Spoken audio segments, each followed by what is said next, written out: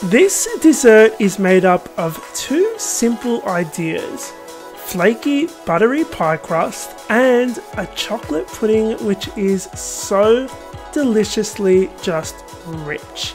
Topped with mounds of whipped cream and my chocolate sauce swirled into it, it's perfect for chocolate lovers who want something that's not too sweet. Let's begin with the crust. Begin by adding some all-purpose flour, caster sugar and salt into the bowl of a food processor. We're going to blitz that until it all comes together. Then you're going to add some chilled unsalted butter in there, and you're going to blitz this until you reach pea size or lentil size pieces of butter. I've got some cold water here and some vinegar, and we're going to mix these two ingredients together. Then pour them into that crumbly buttery mixture and pulse until a dough forms. What's really awesome about the vinegar is it's actually a magic ingredient in this pie dough because it adds moisture, making it easier to work with and roll out, but it evaporates in the oven as it bakes and it doesn't leave any weird aftertaste. Pour your crumbly dough mixture onto a workbench. I've got a baking or pastry mat here. You can just use plastic wrap or baking paper to do this, but we're basically bunching that dough together to kind of form a rough disc. Once you've done that, you want to wrap this up in plastic wrap, and this is going to go in the fridge to chill for an hour. Once it's chilled, I am going to dust my workbench with a little bit of flour, and we're going to start rolling this dough out. Now, on the edges, you're going to see that cracks are going to start forming. You can just pinch those together as you roll out. Now, this is a really cool trick that I learned a while back. If you roll the pastry over your rolling pin, it makes transferring it and unrolling it onto your tart tin a lot easier.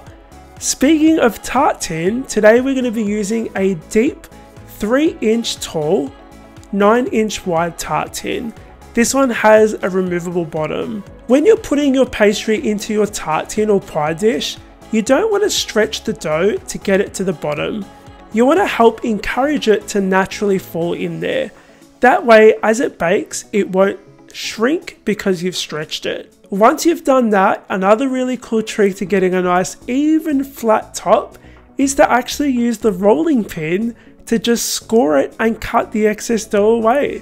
This is actually my favorite part of making pie dough, and it's what I look forward to most pretty much every week. Use a fork to dock the bottom and add some holes. This is going to stop your dough from puffing up and becoming uneven in the oven. Another thing that's going to stop it from puffing up is adding some scrunched up baking paper and filling it with some baking beads, or in my case, much cheaper alternative, dried chickpeas. This is going to go on top of a baking tray, and we're going to bake it for 15 minutes. Once it's baked for 15 minutes, carefully lift out the baking beads. We're going to wrap the outside with some foil. That's going to stop it from getting too brown as we bake it for a further 10 minutes. Once it's come out after its second baking, I'm going to use some egg white, which I've just whisked up, and we're going to brush the inside of the hot pie with the egg white.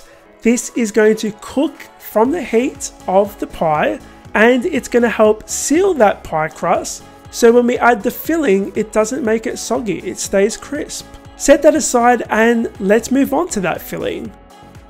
Into a large mixing bowl, we're going to be adding some caster sugar, cocoa powder, some cornstarch, and we're going to whisk those ingredients together. Then we're going to add 2 eggs and 2 egg yolks and whisk that in. Next, you're going to add about a 1/4 cup of hot milk, and you're going to whisk that. That's going to help bring the temperature of this mixture up a little bit, so that when you pour this into a large saucepan and add the rest of the hot milk, it won't cook the eggs. It'll just gently warm them up again. We want to whisk this using a whisk or a wooden spoon on medium-high heat until the mixture thickens. It'll take about 5 or 6 minutes. Once it has thickened, you're going to add some dark chocolate and whisk that in until it's melted. Pour that delicious mixture into your cooked tart shell, which I am going to run through a sieve because I want to make sure that if there's any lumps in that chocolate pudding mixture, we don't have them in our delicious pie. Spread that around using a spatula, and this is going to go in the fridge to chill for a couple hours or overnight. The last thing we want to prepare is the whipped cream on top, and that's really easy. You're going to add some heavy cream and vanilla extract to a large mixing bowl. Use an electric hand mixer to whisk this to stiff peaks. We're ready to decorate this pie, so I'm just going to take it out of the tart tin, which is really easy because again, this has a removable bottom. Then we're going to add our whipped cream on top. Drizzle some chocolate sauce on top of that and just use a spatula or spoon to swirl that chocolate sauce into the cream. And guys, this is ready to slice and serve. The tart shell is crispy and the inside is so deliciously, decadently chocolatey.